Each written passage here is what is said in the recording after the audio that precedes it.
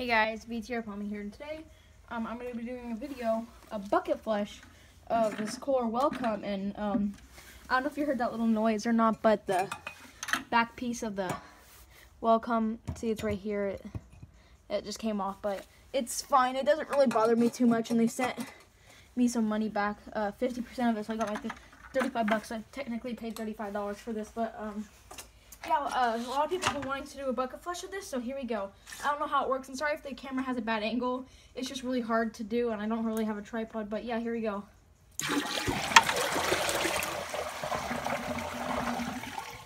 Yeah, I've tried bucket flushing this a whole bunch of times, and it hasn't worked yet, so once this bucket is full, once I go fill up the bucket, I'll try again.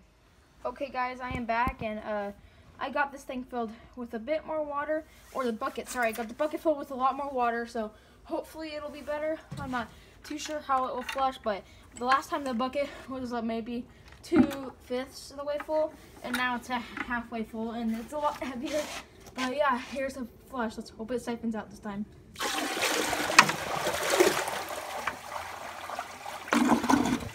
There we go, finally it siphoned. So yeah, hope you guys enjoyed this video. If you did, please like, subscribe, leave your guys' comments down below, and see you guys on the next video.